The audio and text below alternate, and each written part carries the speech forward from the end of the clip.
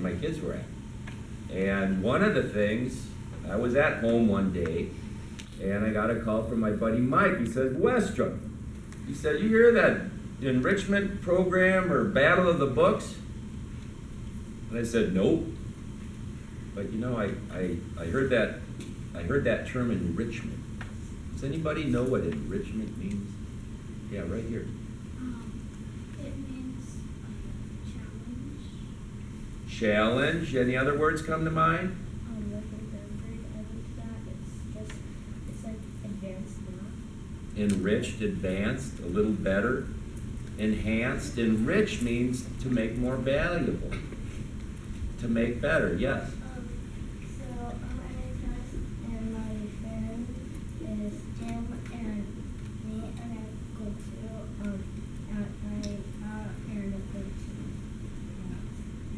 Okay. So, Battle of the Books enrichment program. It must make my experience at school a little bit better, a little bit more valuable. I can take a little bit more away. So I did a little more research and found out what Battle of the Books was. Well, it was this reading program that my fourth grade kid could be part of. Ben comes home, I said, you hear about that Battle of the Books program? Yeah, it's some reading program. I said, well, you gonna join? He says, I don't think so, I got soccer. Ben plays a lot of soccer. Pretty much all he does is play soccer on a couple different teams. I said, well, you better look at that. I think that's something we want to do. In my house, if there's something to be enriched, you're going to get enriched. So he read about it, and he's a reader, so he joined this Battle of the Books program. And you know what, 2 years later, I got more involved in it, and pretty soon the people that were helping run the program in our school, they retired from it, and Mrs. Osaseski asked me if I would be interested in helping run that program. So I'm super excited because now I know all sorts of stuff about this program. And I can talk about the program, and I've had all my kids go through this program, and some of them are readers. They just can read, like my oldest son can read books faster than I can by a mile. He just devours books. My daughter, she hates to read.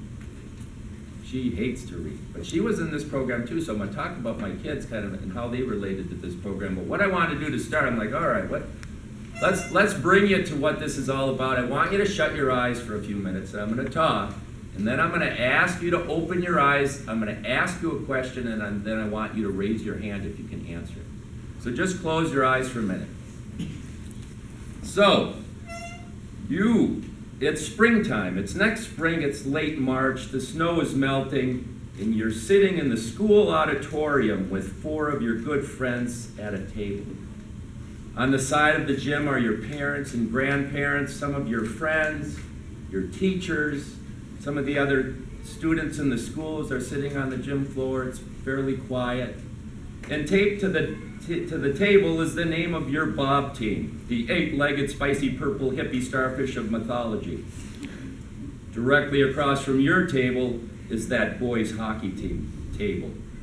The hockey boys formed a table, and their name is written on their sign that says #BillBosses. And of course, down the row at the far table is a group of very polite girls sitting quite quietly and confident at their table, and their side reads page turners. The auditorium is quiet, and you are sitting there feeling a little bit nervous with your teammates because you know the game is on, and in 1 hour, only one team will be crowned the champion of the first annual Battle of the Books at Hermantown Middle School. Then the moderator comes to the microphone and says, welcome parents, friends, teachers, and students who have gathered here today for the first annual Hermantown Middle School Bob competition. Today we will have 15 teams competing against each other in a quiz bowl format.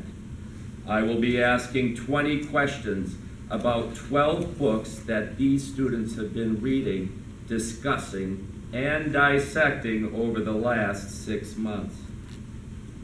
All questions will start with the phrase, in which book? Each team will have 30 seconds to write down their answer on their whiteboard.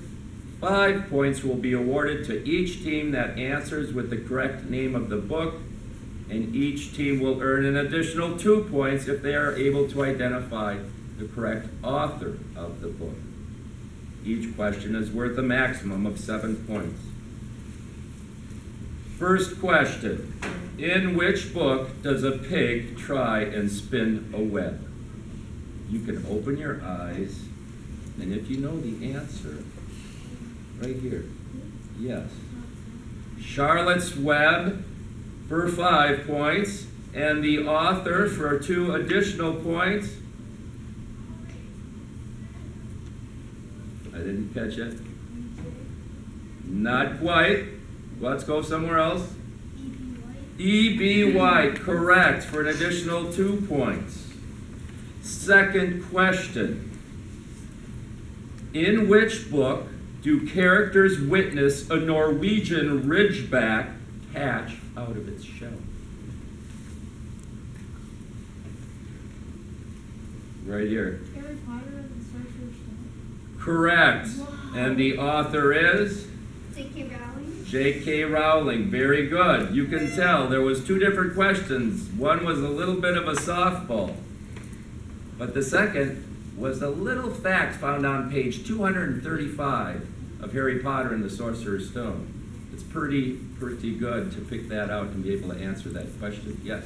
My favorite Harry Potter book would have to be, I would say the third one. The third one, yeah. You know, I couldn't answer that question. I read them all, but there's a lot of different books and there's a lot of different things going on. Yeah. I'm wearing a Harry Potter. You're wearing a Harry Potter. I'm going to take some more questions, but I'm going to keep talking a little bit more about the program. So what is Battle of the Books? You can see up here there's 12 books lined up. And look at, you know what's so cool about those books? That you see me behind them. Yeah. Not only that, but they're brand spanking new. And I don't know, something about me reading a brand new book, it's almost like a little extra treat. Battle of the Books is something that kids do all over the country. People take part in this style of competition all over the country and all different schools all over the country. And maybe each one does it a little different. But basically what Battle of the Books is students read books. In other words, you read these 12 books, you form a team, and then you demonstrate your ability and you test your knowledge about the books that you have read. It's kind of like a whiz kid competition. You're challenged to read these 12 books. You're challenged not only to read the books, but comprehend the books. Some of us read along and we read. Battle of the Books encourages enhanced comprehension, which means maybe reading a passage twice that you didn't quite get, maybe going back and noting certain details in a chapter, specific points of information. It's just a little additional challenge to get motivated to really learn about that book and learn details. And you guys heard the word comprehension, right? It's like comprehension test, comprehension test. You do it all the way through school. And this is a way to practice that. Yeah? What if you've already read one? What if I've already read one of the books? What a bonus. You get to read it again. With Battle of the Books, the page turners in my opening sequence of sensory was an actual team. It was an actual team of girls. And I know each of those girls read the book twice. They read the book twice. So some kids, they devour them and they'll read them again. A lot of kids have maybe read one of the books, so you can read it again. Read it again, and a lot of times when you read a book for a second time, you pick up a lot of different information. Yeah? There's a fire up there, is my favorite book series. There you go. The one thing, and Mr. O will talk about this later, is these are great books. I mean, these are books that I wouldn't read. You know, I wouldn't read these books. That wouldn't come into my game of what I read. I read a lot, but this isn't what I would read. But now, after being in Battle of the Books, as soon as Mrs. O gets that list of books, I go get them and read them, and now I'm finding myself reading other books that were literature written for junior high kids. I'll go grab one of those books and read it just like that because they're really good. They're really interesting books. So who can join this program? Well, all of you can join it. all the 5th graders in Hermantown have the opportunity to become part of this free reading challenge, this reading program. It's open to everybody. So basically, when you join up, you're going to become part of a larger group of kids here at Hermantown Middle School, and you're all going to be working your way through these books, and you'll have all winter to read them. You meet in Battle of the Books. So when I go to Lester Park School, I go about once every 3 or 4 weeks, and I meet with the teams that I'm responsible for. And what do? Well, we talk about the authors a little bit, and kids might learn some facts about an author they don't know. We do a lot of practice competitions and fun games, helping us to learn more about the books, and have mini competitions amongst ourselves in preparation. We answer questions and we talk. Kids have an opportunity to get up in front of other kids and say what books they liked and why they liked those books, and to actually kind of learn and discuss. How many parents, how many of you have parents, brothers or sisters that are in a book club? Anybody? Mom says, I'm going to book club tonight, or dad says, I'm going to. Yeah, this is one of those things that I like to think is kind of a precursor to maybe a student joining a book club. It's basically a book club's a group of people that get together and they socialize and have a lot of fun, and they chit-chat a little bit about a book. So that's what it is. It meets once a week or once a month, and you'll meet with your facilitators and you'll learn more about each other and about these books. Yeah, question? How do teams work? Like, how do you choose teams? I'll get to that point. So, how does this thing work? Well, you're going to get a list of books, and they're going to have these books on a list.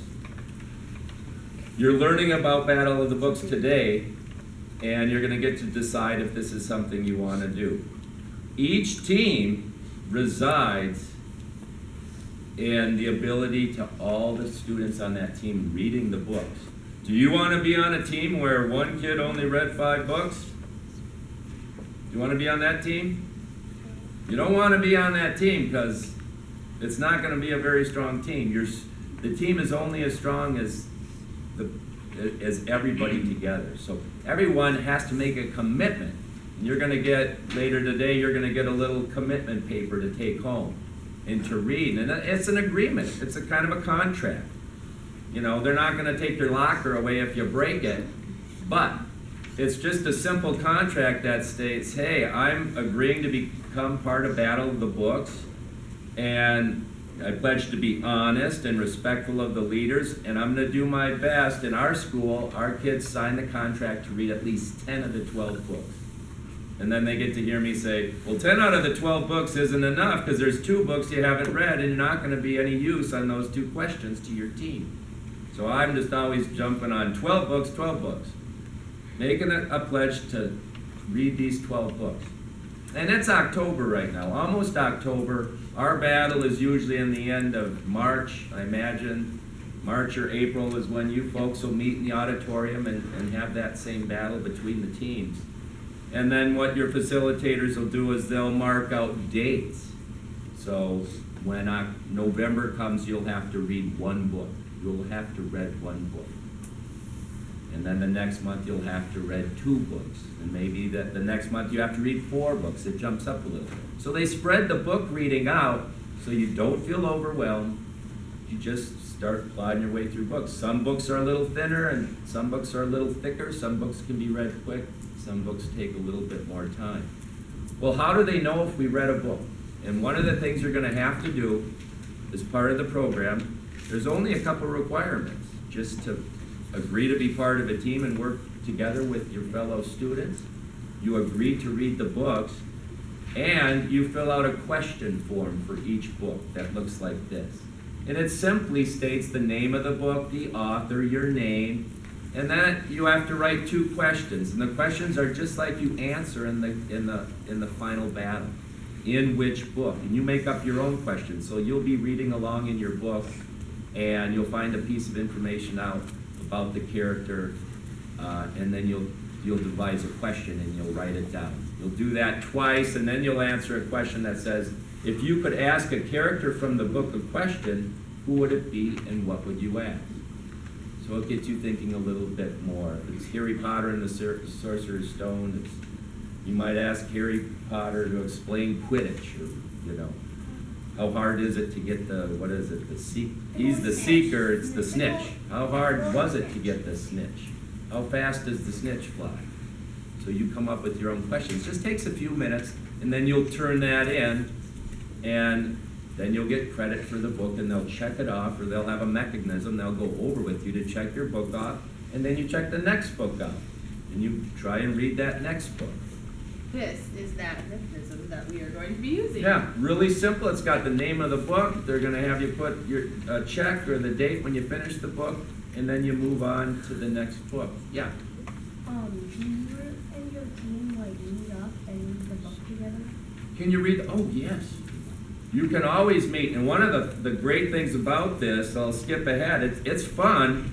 And I think there's a little video Mr. O is going to show you later, and I'm not sure what's on it, but these team names, let me show you. Here's the bulletin we use from the battle I create. It's just a little thing we gave to the parents and people that come watch. But here's the names of some of these teams, because they're pretty good. The Red Hot Butterflies, East Hoop Hockey Girls, Big Balloon Blubber Burrito Buffalo Eating Bros, Pink Cap Wizards, the Demigods, Candy Freaks, Reading Raccoons, Bash Bookers. So teams, there's that fun element in our school, and I'm sure it'll work separate. They'll have a paper that'll come out in the spring where you get to identify some kids that you might want to work with, some of your friends, or maybe some new kids that you want to get to know, or maybe that kid that just is known for reading and you want him on your team or her on your team. Whatever the case, you'll form a team, and then the team gets together. A lot of our teams at Lester Park, they get together out of school, and they meet, and you know, most parents know each other. They get together and they make T-shirts before the competition, tie-dyes or this or that. Some have stencil T-shirts, and just ham it up and have fun. You know, people are dressed up here today. Some of these teams dress up in wacky costumes, and it's really a fun event. One team wins. And, you know, it's good because usually these battles are pretty close. My daughter was in it, and her team, it came down to the last question. And both, well, how did it work? Her team ended up losing by 2 points. And you know why she ended up losing by 2 points? Because when you write the name, the title of the book, like counting by sevens, let's take that for an example. Well, my daughter was the recorder, and let's say that was the book. She just wrote counting sevens. She forgot to put the by in. So she forgot a little teeny word. I think it was a the or something. And, you know, it broke my heart, but it's like, nah, that's not right. You forgot to put that down because you've got 30 seconds to answer the question, so they ended up losing. Well, there was a few tears, but I mean, it's a learning lesson, you know? It's like, gotta follow the rules, you know? Sometimes the small words count. In this instance, they do. So you do get to form teams, you have fun. Teams do meet after school or at night, kind of before the competition. A lot of teams do. And there's times during the day, you know, maybe that team will get to meet and work on a poster and kind of ham it up so it's fun for the crowd. Just one competition at the end of the school year. In our school, we have younger kids in our school, so we have the 3rd, 4th, and 5th grade students sitting. And a lot of parents, I mean, a lot of people show up to watch this. Last year, I think there was a news camera there taking pictures, and the paper was there, so it's kind of a big deal. Yeah? How many people are on each team? How many people are on a team? 4 or 5 generally. That's what we've done. 4 or 5 students. Yeah? Will we be able to choose who's on the team? Yeah. Not necessarily going to have all those people on your team, because the facility has got to make sure that the teams are even as far as numbers. But you're definitely going to have people that you wrote down wanted to be on your team. You're going to have some people on your team that you were hoping would be on your team. Oh yeah. You can have, it's a whole 5th grade deal. So, you know, again, that in our building, that's how it works. So I'm not sure, but I would imagine that would be open. I don't see why not. Well, that's perfect. I'm wondering if Mrs. Mannion, if you want to talk about the books that we've selected a little bit. Yep. Do you guys want to know my favorite part about Battle of the Books? Yes. You get to spend more time with me. So what have I been doing all summer? Looking for books for you guys. Boring books that will make you fall asleep, or funny, exciting, all sorts kind of books that will make you love me more? Funny, most exciting books that will make you love me more. Yes, you're right! All right, so let's talk about some of them, and not all of them, because I haven't read all of them. But first I want to start with a fact. Did anybody know that studies have shown that classical music helps cows produce more milk? So the next time you need to milk a cow, milk from your cow fast, throw on some Tchaikovsky, Chopin, or Bach. Okay, just a little light reading in the terrible twos. This is a book about pranksters. They try to out-prank each other, two guys. And throughout the book, they just give you random facts about cows. Super funny. I laughed all the way through it. What about this one? How many of you have heard me talk about this book?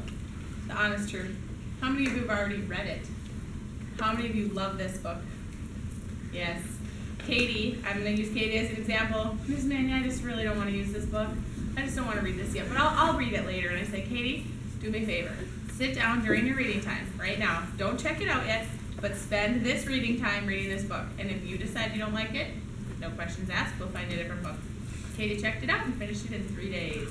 Right? Yep, it's a very good book, very easy. This one, regarding the fountain, super funny. If you look at it, and you're not going to be able to see very good. I'm not very good at this turn and read stuff. It's all letters written back and forth from different people. One of them is from Sally Mander. So this one, you have to sit and really think about while you're reading, because there's so many funny jokes in it that you have to pay attention to. But how they wrote a book in letters back and forth, and it's a mystery. You guys have your 40-book challenge, right? Yep.